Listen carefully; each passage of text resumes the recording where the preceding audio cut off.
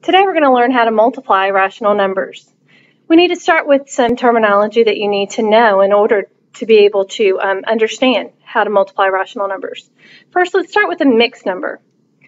A mixed number is a number composed of an integer and a fraction. For instance,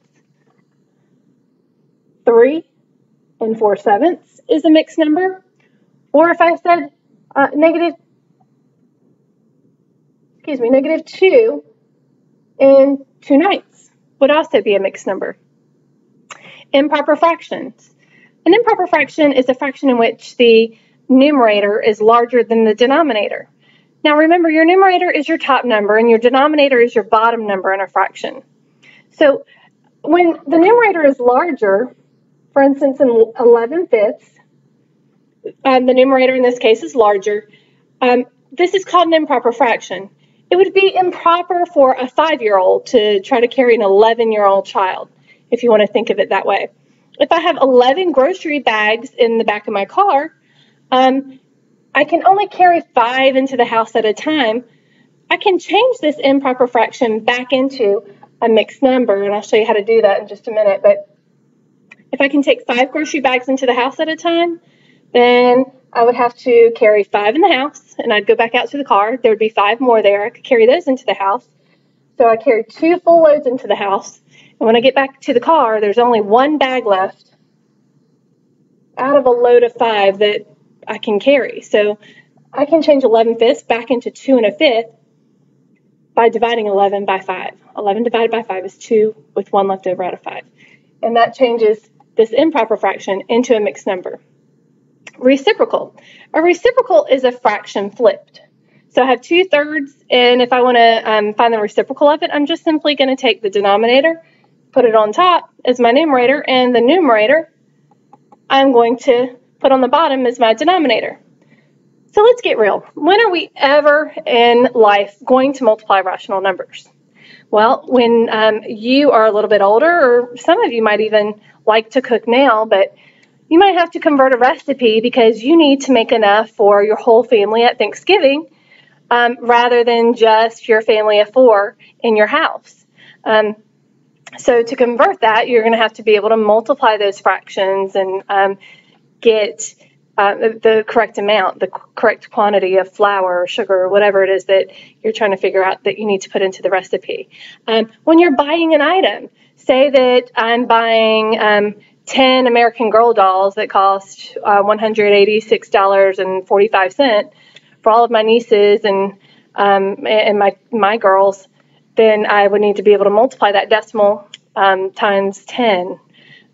If I am calculating coupons or calculating a percentage off, if I go into a store and there's 60% off of a dress that I love and it costs $123.95, I need to be able to figure out what 60% off. So I'm going to have to turn 60% back into a decimal number and then multiply those.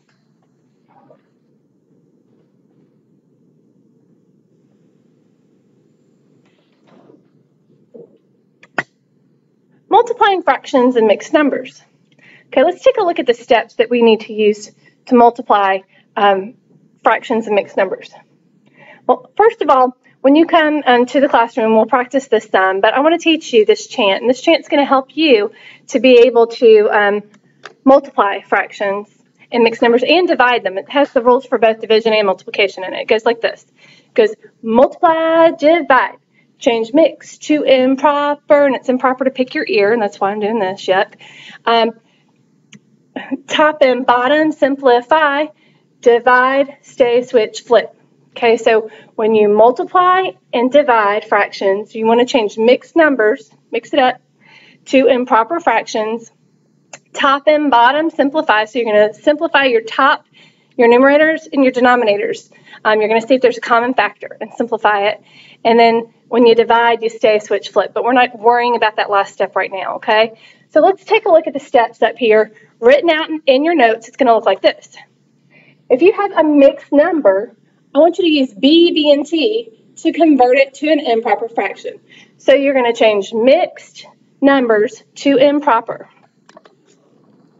So let's take 3 2/3 which is a mixed number, and let's change it into an improper fraction. BB&T means bottom number times your big number plus your top number. Bottom times big, which is 3 times 3 is 9, plus your top, which is plus 2. So 9 plus 2 is 11. And your denominator just stays the same, 11/3. Bottom times big plus top. So change mixed to improper. Top and bottom simplify. So we're going to look at our top numbers, our numerators, and our denominators, see if we can simplify. And I'll show you how to do that in just a minute. And then multiply the numerators and denominators. You'll just multiply straight across after you've simplified. It's really easy. So let's take a look here. 1 and 5/6 times 4 and a half. 1 and 5/6 times 4 and a half. So I am going to change my mixed numbers into improper fractions. So I have 1 and 5/6. So B and T, bottom times big plus top. I'm going to do the same here. Bottom times the big number plus the top number.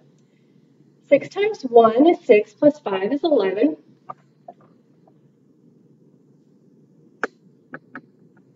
And then my denominator stays the same.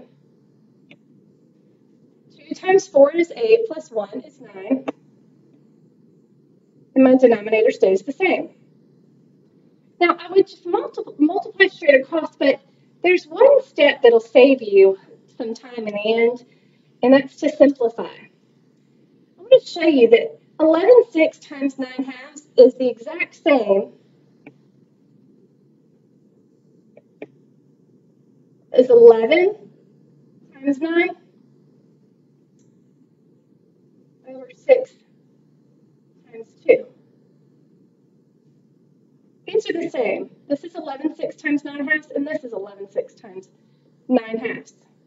I just put the 9 in parentheses and the 2 in parentheses right next to each other on the same line.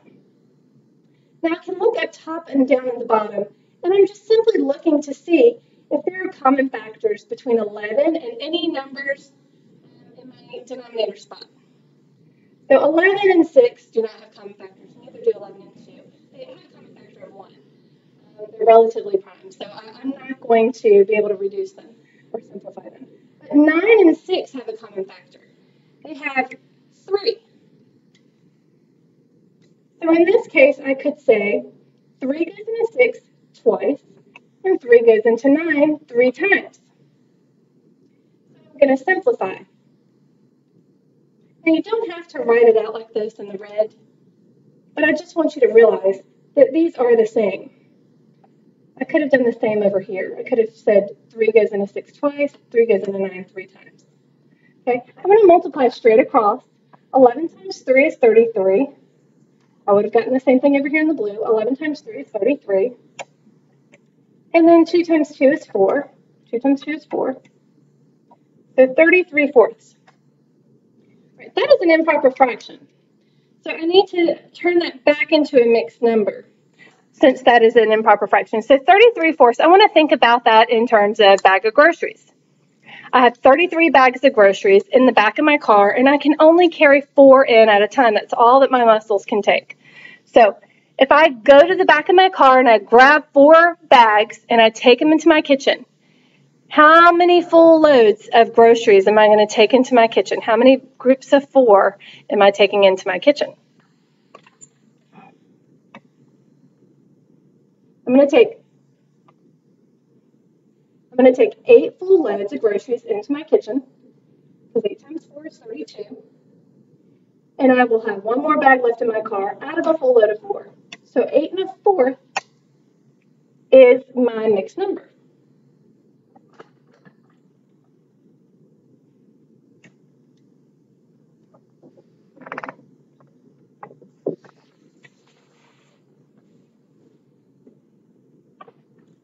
Let's try it. 2 2/3 times 1 1/4. Bottom times big plus top.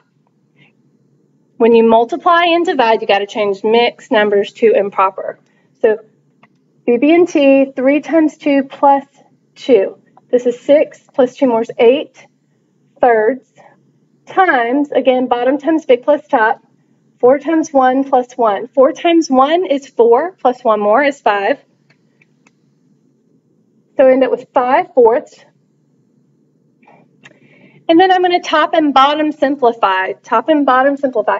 I'm looking to see if my numerators and denominators share a common factor. I see that 4 and 8 both share the factor 4. 4 goes into 4 once, 4 goes into 8 twice. 2 times 5 is 10. 3 times 1 is 3, so I get 10/3, which is improper. The bottom number tells me how many is in a whole, so I can carry 3 loads of groceries into the house in this case, and I have 10 bags in the back of my car. So how many full loads am I going to take into the house? I can take 3 full loads of groceries, and I have 1 bag left over out of a full load of 3 that I carry on my last trip. I am making a new cookie recipe, and it is supposed to make 48 cookies. I want to make 1.5 times as many. My original recipe called for 2 1/4 cups of flour. To make 1.5 times as many cookies, how much flour do I need now?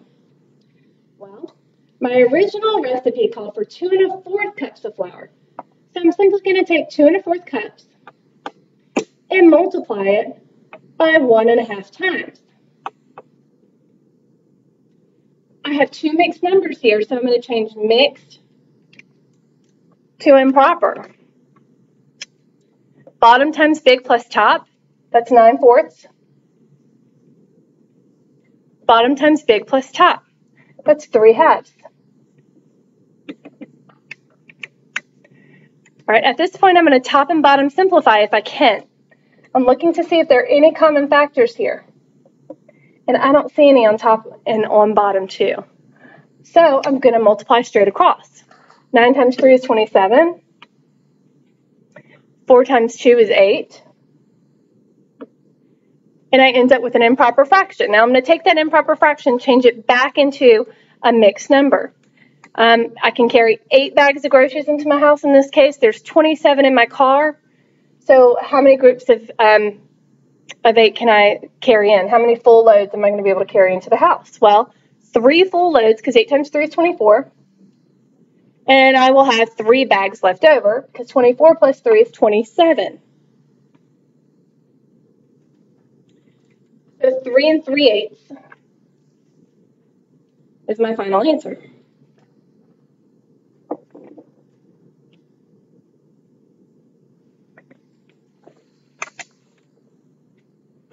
Okay, let's take a look at how to multiply decimal numbers. Some of the steps in multiplying a decimal number. Well, we are going to multiply as if the decimals were not even there. So you're just going to take the 2 numbers and multiply them and ignore the decimals. You're going to count how many numbers are to the right of the decimal.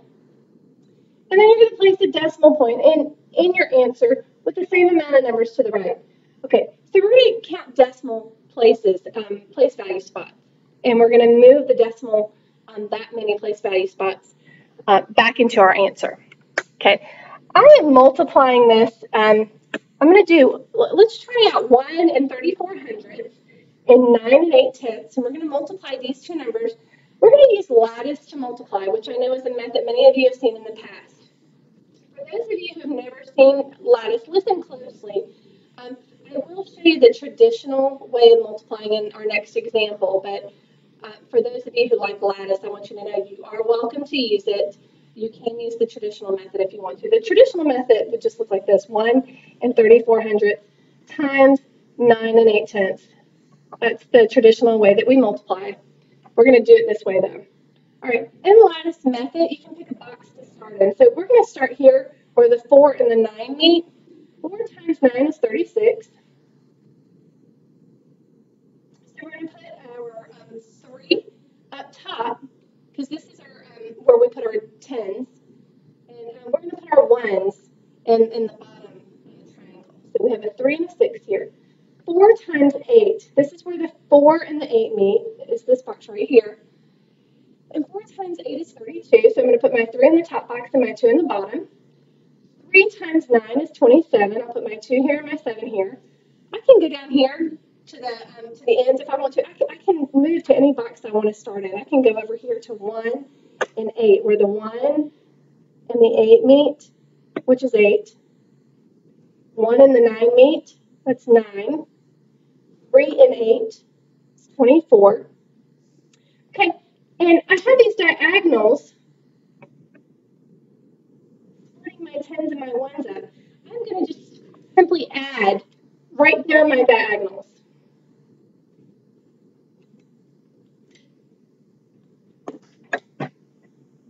So I get 2. 4 plus 6 is 10, plus 3 is 13. 8 plus 2 is 10, plus 7 is 17. Plus 3 more is 20, plus 1 more is 21.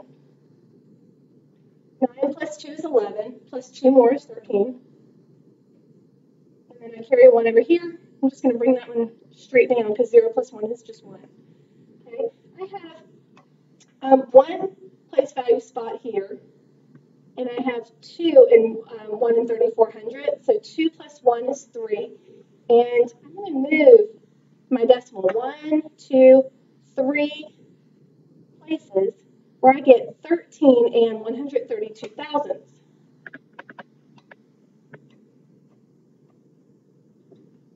For my answer.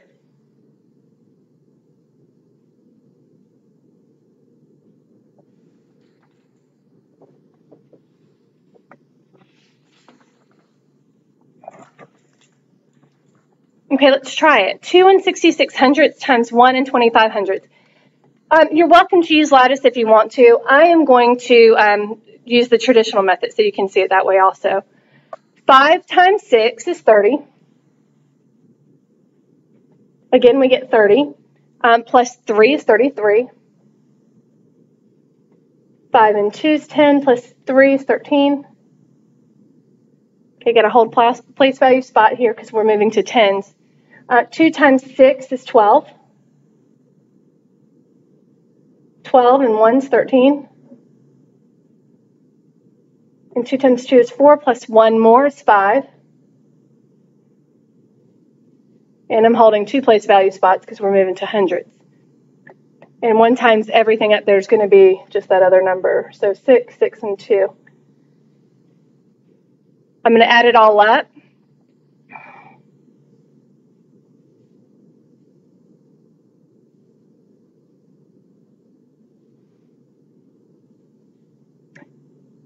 And now I'm just going to simply move my decimal to where it needs to go. There are 2 place value spots up top. And there are 2 place value spots on our bottom number. So altogether I have 4 place value spots I need to move the decimal. 1, 2, 3, 4. So I get 3 and 325 thousandths. Let's look at our word story. My favorite drink at Starbucks cost me $2.73. I just found out that the price will be increasing 1 in 66 hundredths times this amount. With this increase, how much will I be spending now? Okay, so in using lattice, it looks like $2.73 times $1.66. I separated each numeral that is vertical over here on the side with the blue line, a horizontal blue line, and then I separated my number across the top with vertical blue lines. 2.73 times 1.66. Now I'm going to go ahead and pick a box to start in. I could start in any box I want to. 2 times 6 is 12. 7 times 6 is 42. 3 times 6 is 18. 6 times 3 again, 18. 7 times 6, again 42. 6 times 2 is 12. And then 1 times everything is just going to be the other number. 1 times 3 is 3. 1 times 7 is 7. And 1 times 2 is 2. And I'm going to go down these black lines right here, the diagonal lines, and add I get 8. 8 plus 2 is 10, plus 1 more is 11.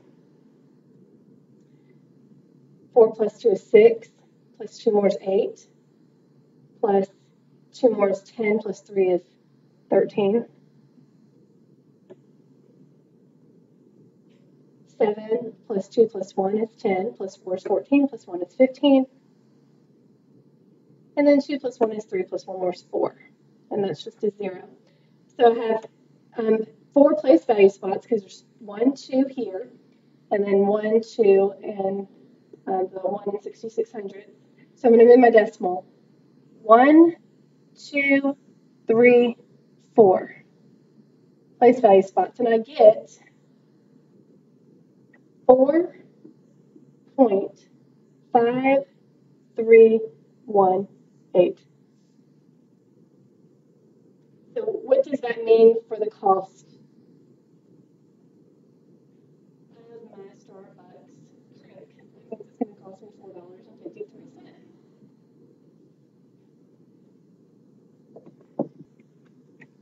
Okay, now I want you to pause your video, and I want you to go ahead and try these out using the rules and the steps that we have from earlier on in the video.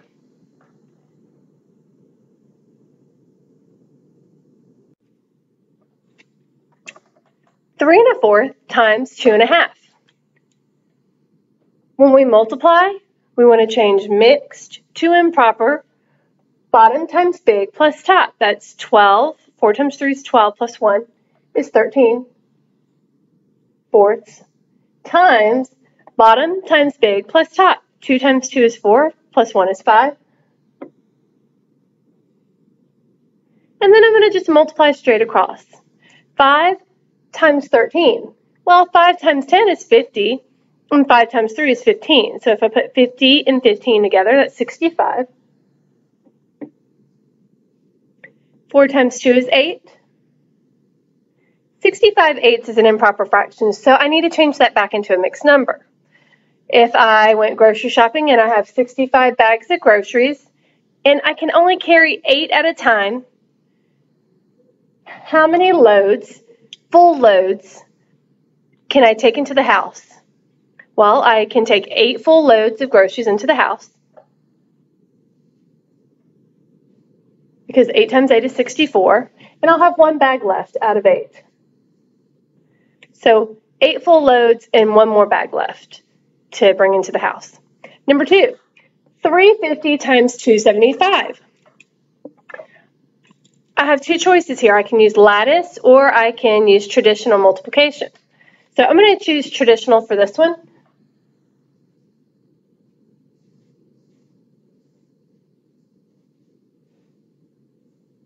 And I'm going to go ahead and multiply 5 times 0, 5 times 5, 25, 5 times 3 is 15, plus 2 is 17.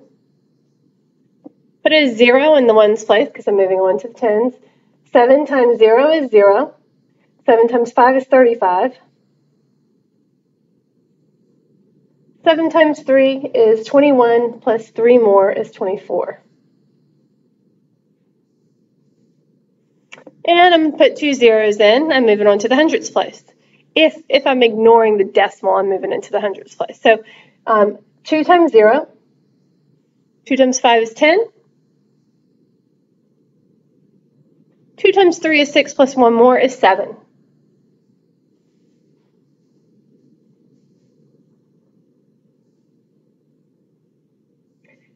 I add it all up, and I end up with 96,250 before I put my decimal in. Now I've got to count decimal places. There's 2 place value spots up top. There's 2 down below. 1, 2, and altogether there's 4. So I have to count 1, 2, 3, 4. So my answer is 9 and 625 thousandths. Okay, number 3, 1 and 33 hundredths times 4 and 66 hundredths.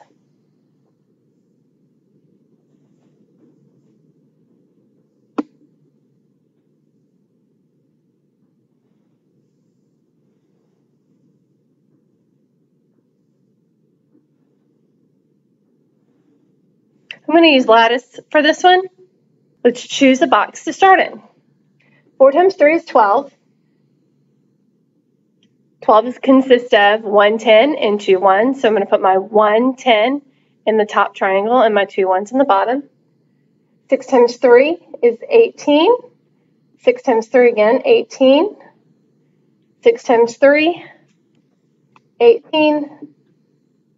6 times 3 is 18. And 3 times 4 is 12. 4 times 1 is 4. 1 times 6 is 6. And 1 times 6 again is 6. And I'm just going to add up my diagonals. So here I have 8. 8 and 8 is 16 plus 1 is 17. 8 and 2 is 10 plus 6 is 16 plus 2 more is 18 plus 1 more is 19. 6 plus 2 is 8 plus 2 more is 10 plus 1 more is 11. 4 plus 1 plus 1 is going to be 6. And I have 2 place value spots here and 2 place value spots here. So that's 4 altogether. So I'm going to count 1, 2, 3, 4. And I end up with 6 and 1,978 10,000ths. Number 4. Number 4 says 2 5/6 times 1 1/3. So let's take a look at what we have to do for this one. Again, we have a mixed number, so we're going to change it into an improper fraction. Change mixed to improper. All right, so 6 times 2 is 12 plus 5, bottom times big plus top, plus 5 is 17. 3 times 1 is 3 plus 1 is 4. And I'm going to top and bottom simplify if I can. So I'm looking at my top numbers and my bottom numbers to see if they have any common factors. Well, 4 and 6 both have a common factor of 2. 2 goes into 4 twice. 2 goes into 6 3 times. 2 times 17 is 34. 3 times 3 is 9. So now I have 34 ninths, which is an improper fraction. I need to change it to a mixed number. I know that 9 goes into 34 3 times. 3 times 9 is 27.